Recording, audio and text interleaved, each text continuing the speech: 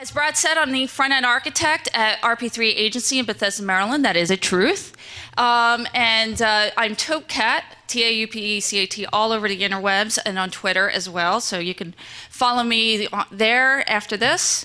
I'd love to chat online.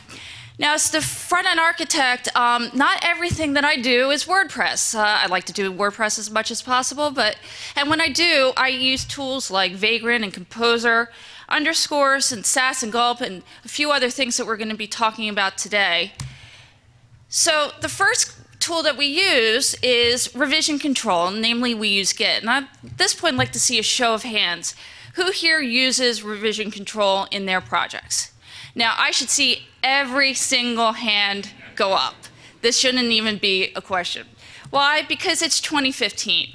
And I've worked as recently as 3.5 years ago for organizations that were not using revision control. And really, for a successful team, or even as a freelancer, you need revision control to kind of go back in time. If something happens in your code, you want to be able to go back in time to when things actually worked. And so revision control can help you with that. Also, if you're working on a small team, whether there are 3 people in your office or 15 people spread out all over the world, you need to have a tool like revision control that will help keep all of your developers on the same page. Now, there are alternatives to Git, and admittedly, Git, it can be kind of obtuse and hard to break into. And there actually will be a talk in one of the lightning talks later today about getting started with Git. So I would go check that out if you're interested in Git. WordPress itself has had a long history using Subversion to manage its core and plugins, but even WordPress and some of its associated side projects like Jetpack and underscores and dash icons are also moving to Git. So really the industry standard is Git, and you should probably work on that if you're new to revision control. Now, Git is a distributed system, so if you're working by yourself in a place with no Wi-Fi, like, say, your daughter's dance practice and there's no Wi-Fi in the studio, that's happened to me lots of times, then you can work on Git completely independently, not have to talk to a server. But eventually, if you're working on a team, you're going to need a way to share your code amongst the members of your team. So to do that, you need a repository service, and kind of the de facto standard these days, of course, is GitHub, which builds itself as kind of a social network for coders. So that's great for open source projects because it's really easy. You can have as many public repositories as you want to share amongst your friends and the greater world. You can contribute to other projects by submitting pull requests. But if you want to move for client work, private work, while GitHub does have private repositories, you might also want to consider there's some other alternatives. Beanstalk is one of those options that we use at RP3.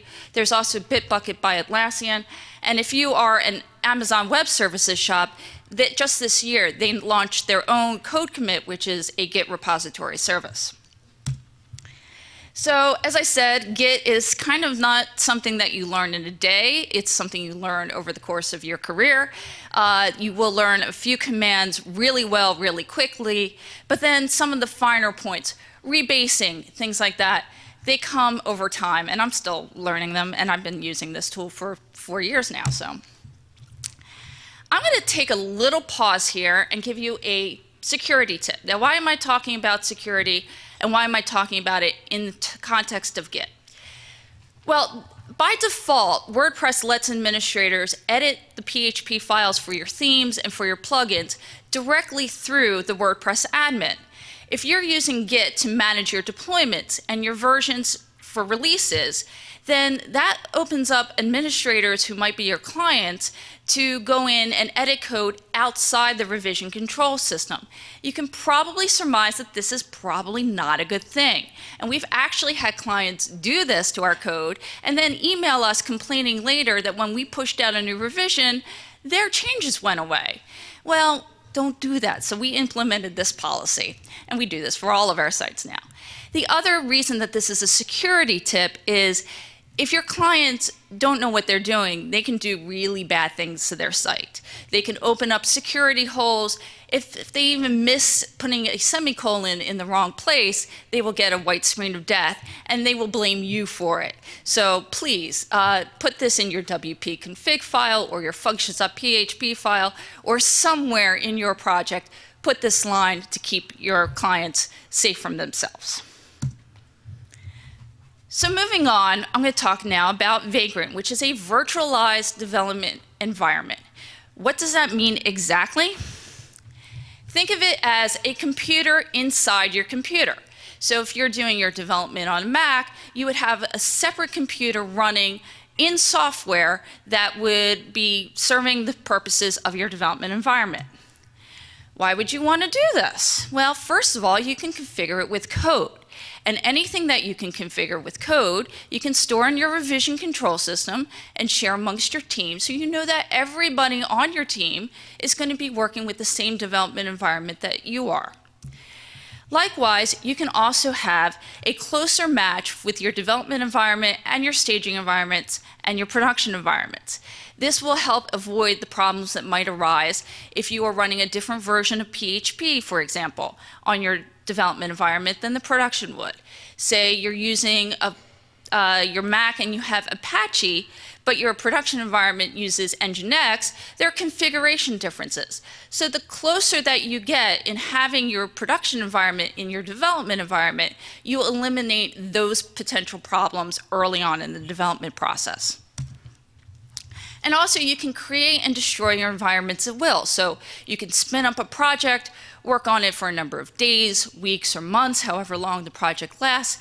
And when you're done, you can destroy your development environment, archive the code that you used to create it, and then pull it again later for when you're doing that mythical phase 2 of the project. Just remember, though, you can Vagrant destroy, but you can never Vagrant forget. If you're brand new to Vagrants, you might want to check out Varying Vagrant Vagrants.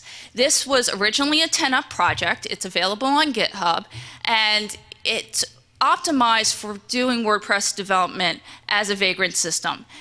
The plus side is it has everything you will ever need to develop WordPress in a Vagrant that you can git clone and spin up. The downside is it has everything you would ever need and more. So we don't personally use this for our development projects. It is easy enough to kind of create your own virtual environment and put in what you need. But if you're brand new to Vagrant, it does give a good provision file to let you know some of the things that you may not have thought of, like PHP debugging tools or some other things that we're actually going to talk about in just a moment. It also has a lot of support in the community, so there's lots of places to go for help. Moving on, we're going to talk about package managers, and I apologize for the small type on this tweet, but basically, Bower, install, npm, install, brew, install, yum, wait, forget which order they go in. There are a lot of different package managers out there, and they all do something slightly different. But really, what are package managers to begin with? They are tools that will let you automate the process of installing, updating, and removing software. So basically, you're taking code from a central repository and applying it to your project. If we build greater websites, it's because we're standing on the shoulders of giants who came before us. We're using things like jQuery and Backbone and Sass and all these other tools, but we have to get them from someplace. Otherwise, it becomes unmanageable. The first package manager that is applicable in the WordPress world is Composer. Composer is the package manager for PHP projects. WordPress is a PHP project, so they fit nicely together. So you can manage your core install. You can also manage your plugins and themes as well using Composer to update them automatically. NPM is another package manager, and it's Node Package Manager is what it stands for. And I know all the big news from last week, right, is that WordPress is moving to Node. Well, no, it's not. Calypso is something completely different, and NPM has nothing to do with that itself. Node Package Manager in this context is more of a means to an end. We're going to use it for our purposes to install more package managers. For example, Bower. Bower is a package manager for front-end libraries. So if you are a big SAS person, as I am, you might want to use things like Breakpoint or Suzy. Again, libraries that people have worked on and maintained and have wide community support, so you don't have to reinvent a good breakpoint management system every time you use a project. Font Awesome is another popular library that gets used a lot in WordPress projects.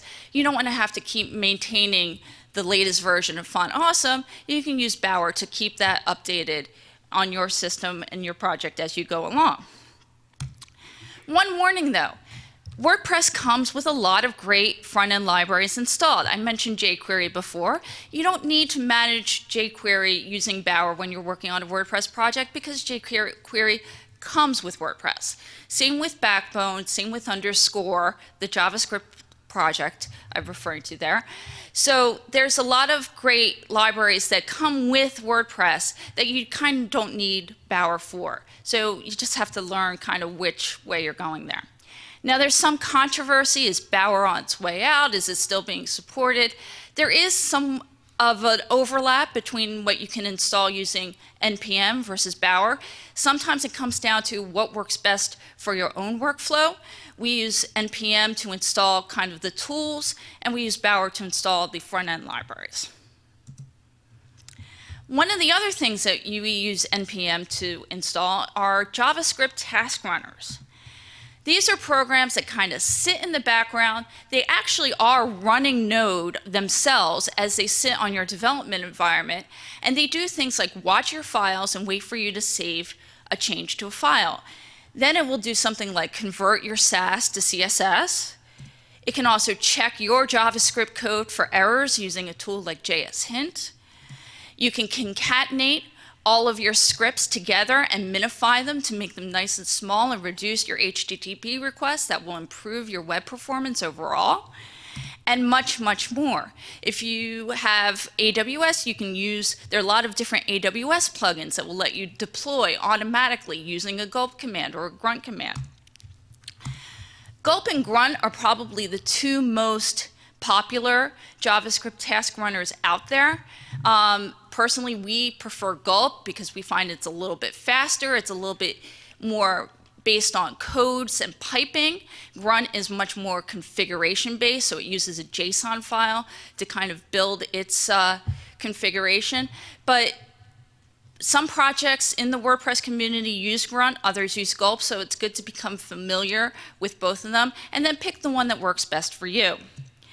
Brunch and Broccoli are also two ones that are out there, but they kind of have distant third and fourth status to them, and they have much less support.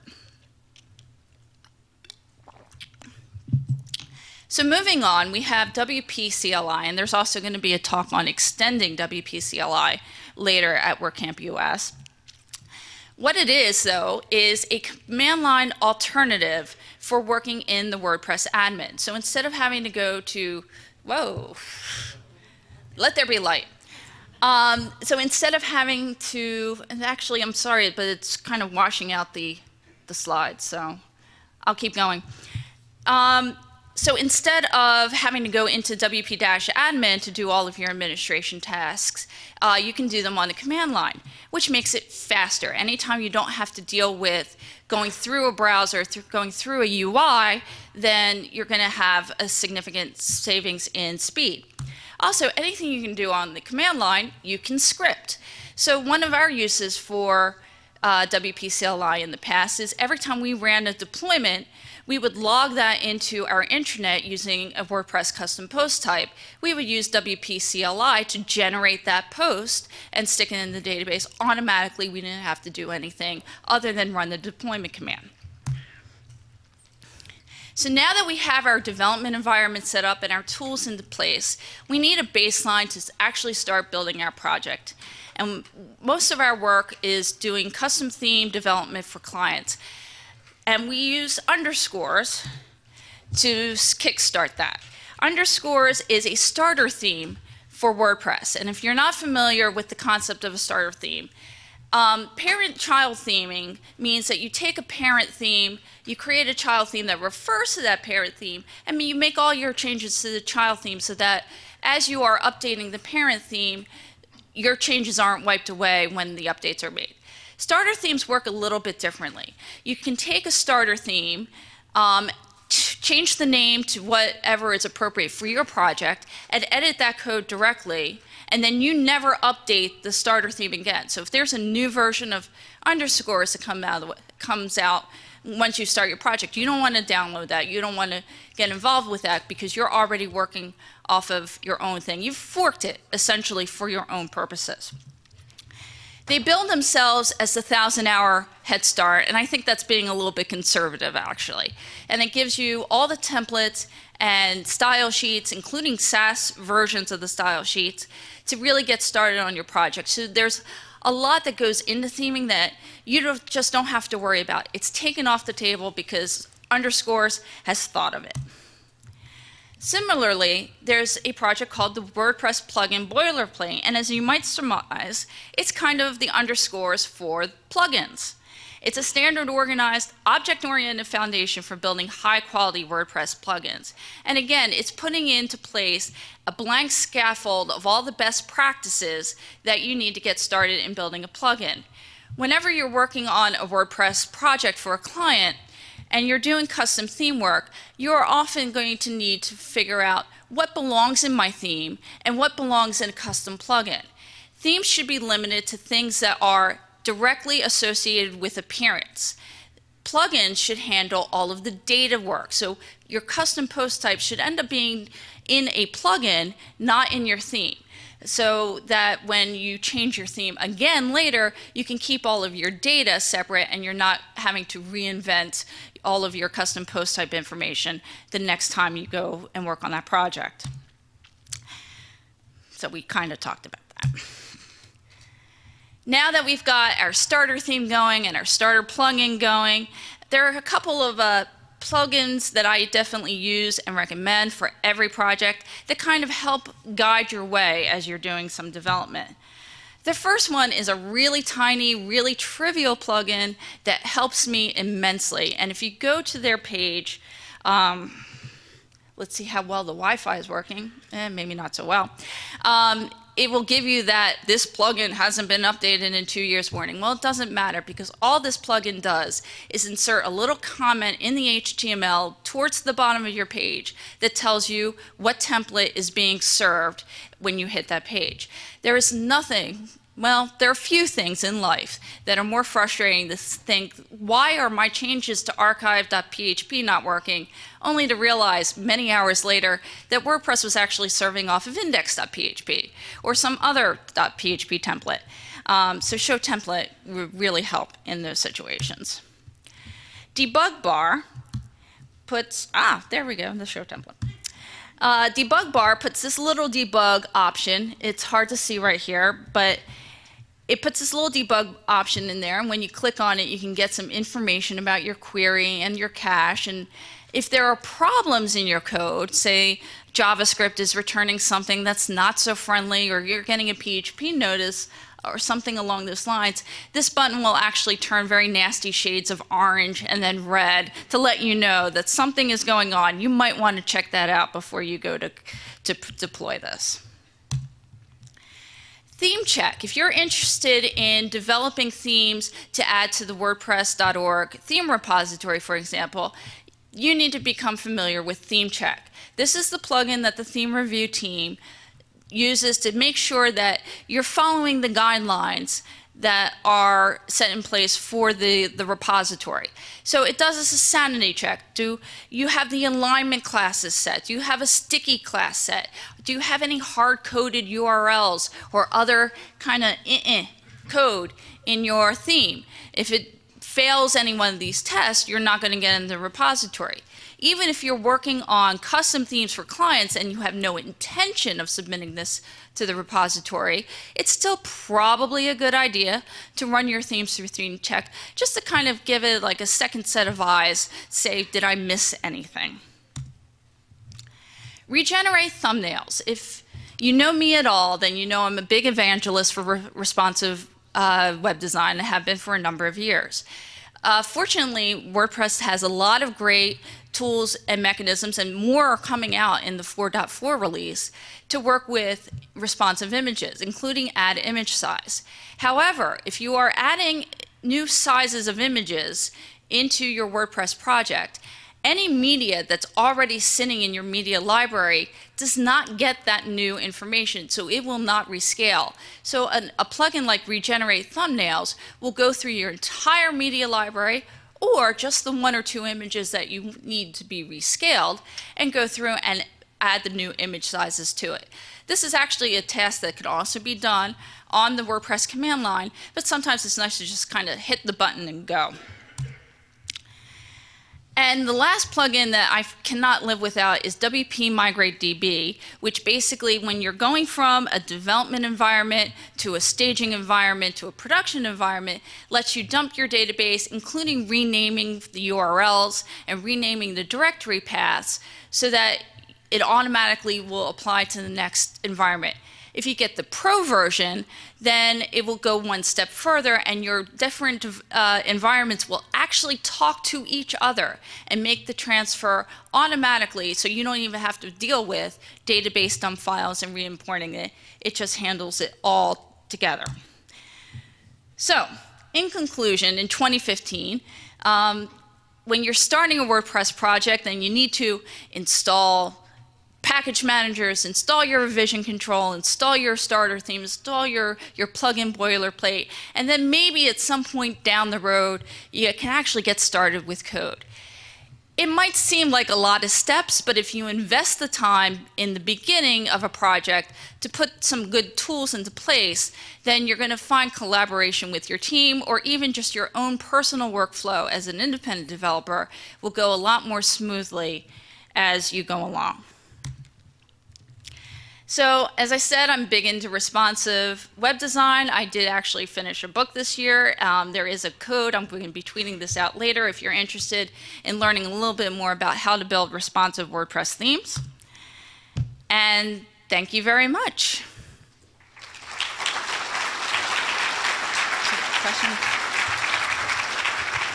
So the microphone that's in the center hallway is available if anybody has any questions. Do we have any? Okay, great. Come on up.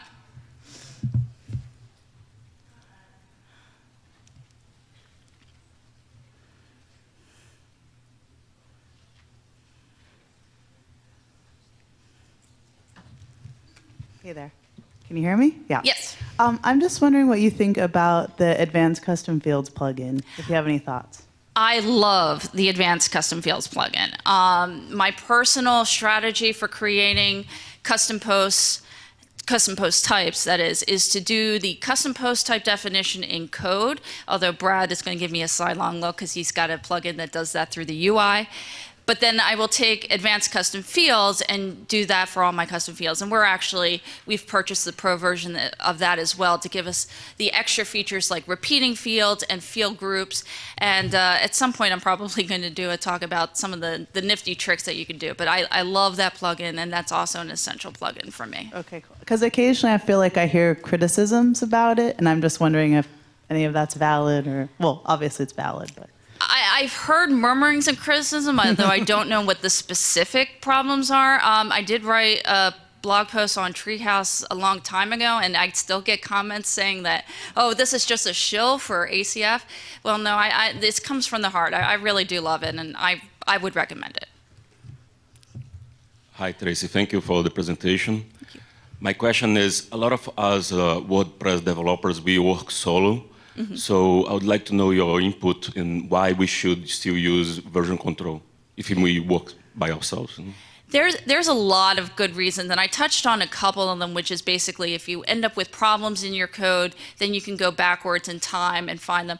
The other good thing is if you push your code in Git or something like that to a central repository like GitHub, you have a backup.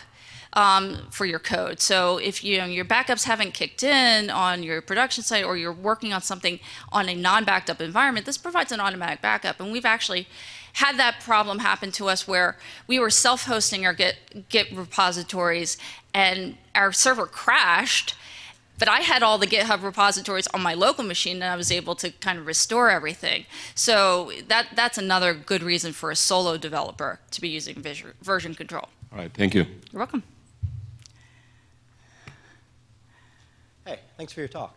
Thank you. One of the problems that I frequently have working with clients is when a site is up, okay, it's launched, it's been going for a while, and it's time to do some work on it. Mm-hmm. So the client is working on the live site, as they often should, and they're working on content. They're creating new posts and create new content, but we're changing configuration and code on the staging site. Merging them together can often be quite challenging because a lot of stuff is stored in the database. So the configuration stuff that we're doing, some of it is stored in the database. The stuff the client's doing on the live side is also stored in the database. Merging those things together, huge pain. Is there some secret trick that I don't know about? Secret trick might be a little strong. There is no one best answer for that. There is a WordPress constant in PHP called save queries, which will actually save out your queries as you're doing them. So things like we talked about advanced custom fields, that's all in the database. So if you're adding new fields to a project that's already live, you don't want to push your entire database and overwrite their content changes. So you can put in policies to say, okay, from this point in time to that point in time, no changes are to be made. But that's not usually realistic when you're working with clients. Save queries will let you kind of save the queries that you're making as you go along.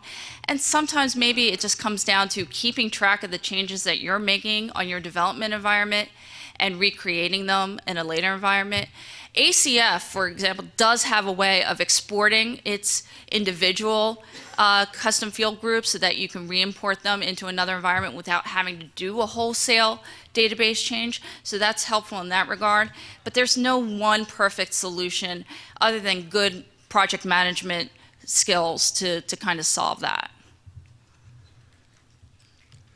So I had a question about debug bar, which you mentioned, that I love. There's probably a couple dozen sort of extensions and add-ons and stuff like that to debug bar, like the Kint debugger and console and stuff like that. And I was just wondering if you could speak to maybe some of the things that you found particularly good in terms of making debug bar more useful.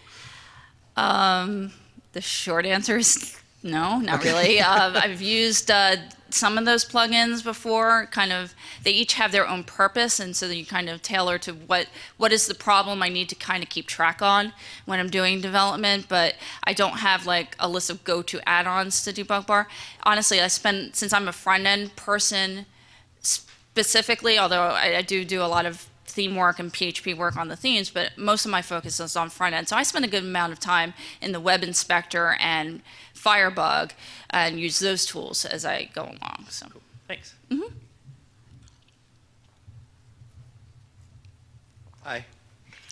I've had some struggles setting up the workflow that you've discussed. Mm-hmm. Are there any resources in particular that you recommend?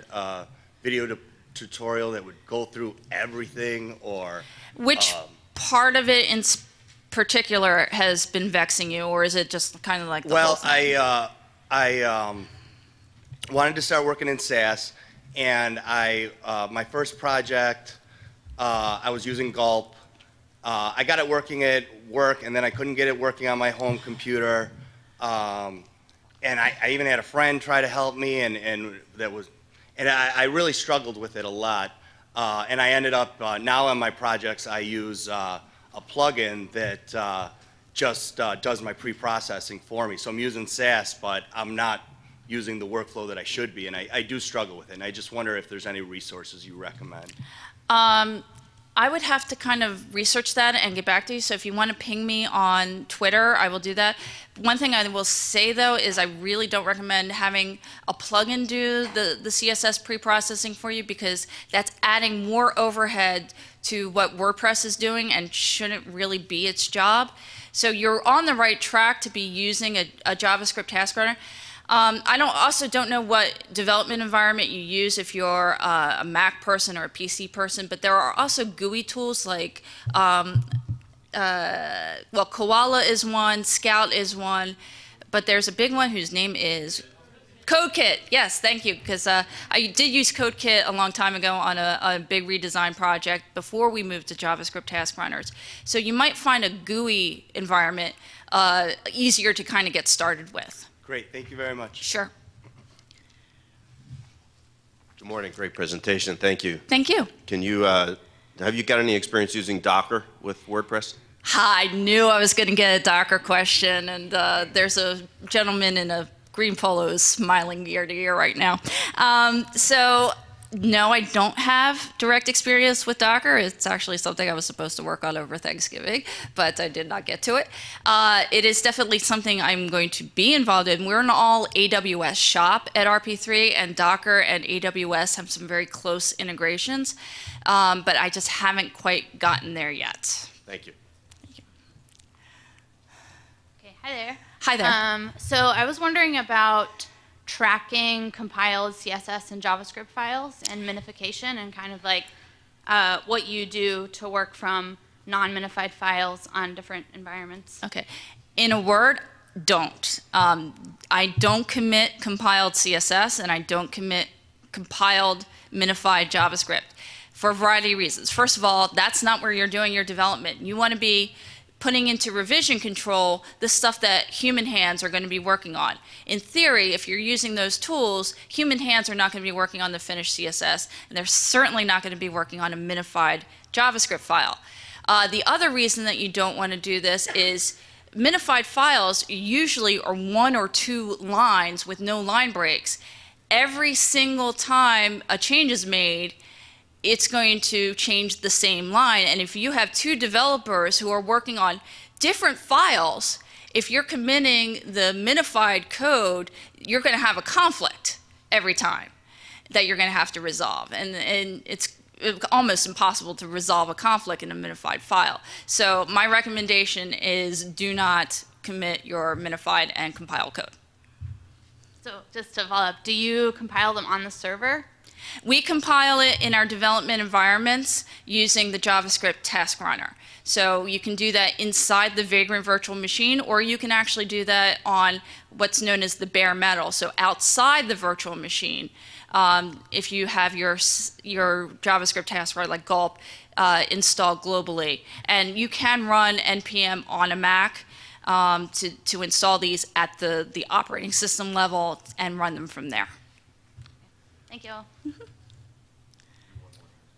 All right, I'm afraid this is going to be the last question. Brad's the bad guy on this, sorry. Good morning. I was curious if you had thoughts on, one, the potentially someday upcoming version press and the version control they're trying to do with WordPress, and 2, about development environments and builds using roots tools, Bedrock, Sage, Trellis, and if you had had any experiences with those. I will just say I'm sorry, I'm not familiar with either of those things that you've mentioned, so I really have no answer for that, sorry. So thank you very much, everybody, and enjoy the rest of WordCamp US.